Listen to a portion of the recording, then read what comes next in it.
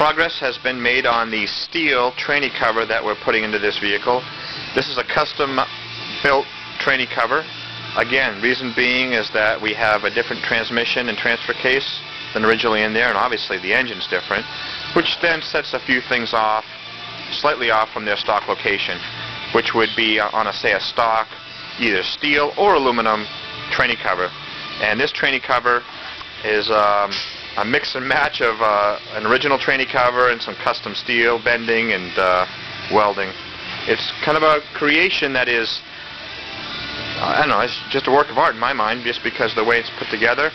And you can see a lot of patches here. There's a patch here, there's a patch there, here's a patch, there's a patch. Kind of looks like Frankenstein in a sense.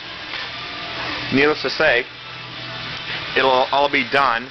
We'll be smoothing out all of the seams from all the welds that you see. And this little triangular piece here, and underneath here we have the opening. This will go on, and what we're doing is putting on a metal flange that will help to hold the tranny cover, the rubber boot here for the transfer case. Just to talk to you, I guess what you're doing is you're going to drill these holes out, weld on the nut on the other side. Okay, that's a neat thing. He's going to drill the holes, weld the nut, that way it'll thread right in. Last but not least, we'll do some, or second to last, we'll do some very minor tertiary type body work, which will be, basically filler to get some of these seams out of here. And then we'll ship it off. We'll do a pre-fit into the truck, and then send it off and have it Linexed.